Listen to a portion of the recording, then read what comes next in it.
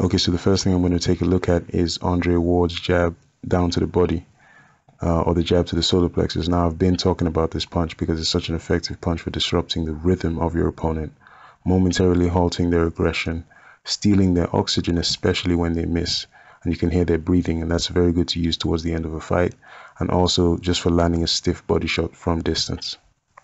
And one punch that I stole from Floyd Mayweather, that he originated, was the jab to the stomach. Right to solar plexus. Put both your hands up. Guys are not ready for the jab to the stomach.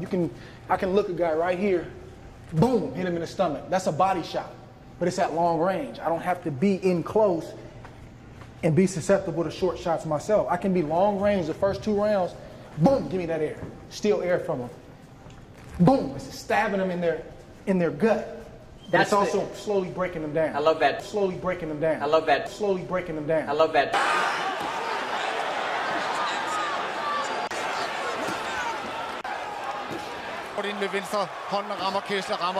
So let's take a look at this.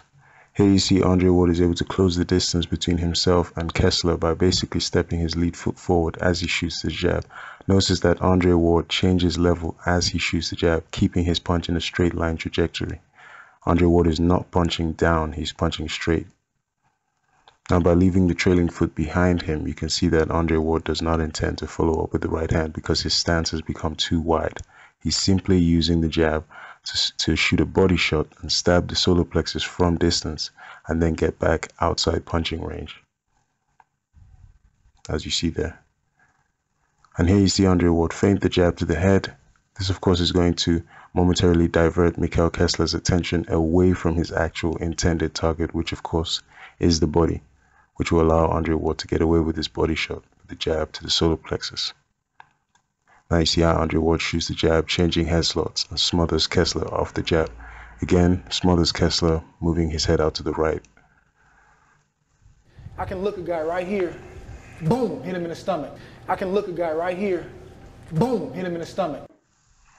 Now, if you want to learn how to shoot the jab to the body like Andre Ward or Floyd Mayweather, you need to learn to not telegraph the jab using your eyes.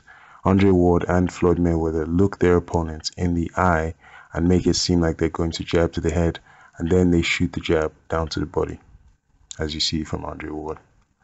And again, a combination of showing the lead hand, looking your opponent in the eye, shoot the jab to the body, almost impossible to predict.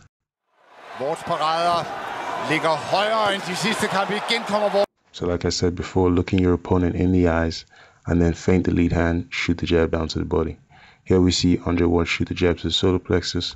See him change levels, move his head over to the right, so he basically changes head slots to avoid Mikkel Kessler's counter left hand. And now we're going to see Andre Ward proceed to smother Mikkel Kessler after shooting the jab down to the body. There you see him smother Kessler. Now Kessler is going to push Andre Ward. Now if you pay attention to how Andre Ward actually lands on his trailing foot, you can see that he lands with his right foot in such a way that he's actually ready in a position to propel himself forward. And that's what you're going to see from Andre Ward. He's going to be able to propel himself. And as you can see, due to the way he lands on his trailing foot, he's able to push off or propel himself to land this leaping left hook, which catches Mikkel Kessler by surprise. His transition from defense to offense catches Kessler by surprise. Now after that leaping left hook, look at how Andre Ward lands on his lead foot this time. See how he lands in such a way where he can propel himself backwards now out of punching range. So here you also see Andre Ward lean over to the right side to avoid this jab from Mikkel Kessler. Just a genius.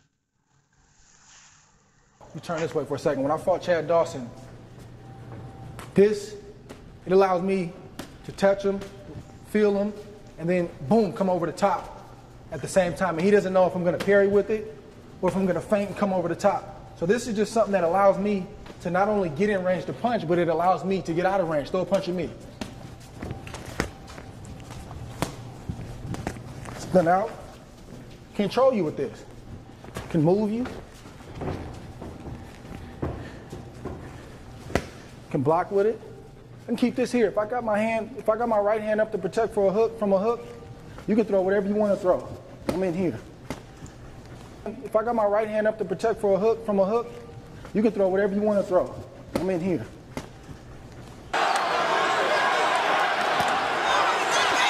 Wow!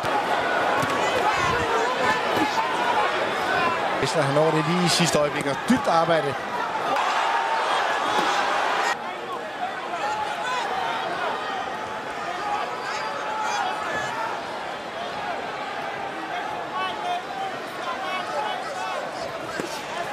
Kessler's going to shoot a left hook. Notice how Andre Ward uses that lead hand to disrupt Kessler's forward aggression. By sticking that lead hand in Kessler's face, it actively discourages Kessler's attack. Andre Ward also has his right hand holding the phone, so Ward is actually shelled up between his right hand and his lead shoulder. Great defense. Now Andre Ward's going to come forward. Kessler does well to avoid the attack. Now we're going to see Mikkel Kessler shoot a left hook again. Notice how Andre Ward is able to catch the left hook on his right hand while simultaneously using his lead hand to control Mikkel Kessler. Andre Ward uses the lead hand to control his opponents. This is one of the key reasons why the likes of Andre Ward and Floyd Mayweather are so difficult to fight. By controlling Kessler's head, there is a limited chance that Kessler can actually throw effective punches. Champions must control their opponents. Control you with this. Can move you. Can block with it. And keep this here. If I got my right hand up to protect for a hook from a hook, you can throw whatever you want to throw. I'm in here.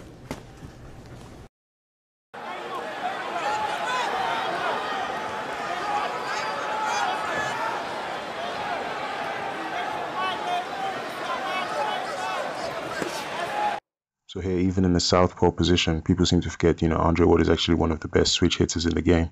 You can see Andre Ward using that lead hand to control the distance between himself and Kessler. See how he mixes up feints and upper body movements with this as well. Using that lead hand to control the distance. Then he shows the lead hand, shoots the straight left hand down to the body. Once again, Andre Ward shows the lead hand to Mikkel Kessler, shoots the straight left down to the body. Again, shows the lead hand to Mikkel Kessler. Kessler lifts up his defense, shoots the straight left hand down to the body. Okay, so finally, we're going to take a look at Andre Ward's ability to counterpunch using his lead hand. As Andre Ward fences with his lead hand, his opponents often find it difficult to mount any meaningful offense. In order to compensate for this situation, they often resort to using the jab, basically in order to find an opening of some kind. And Andre Ward is able to make his opposition pay by countering the jab, in this case with his lead hand.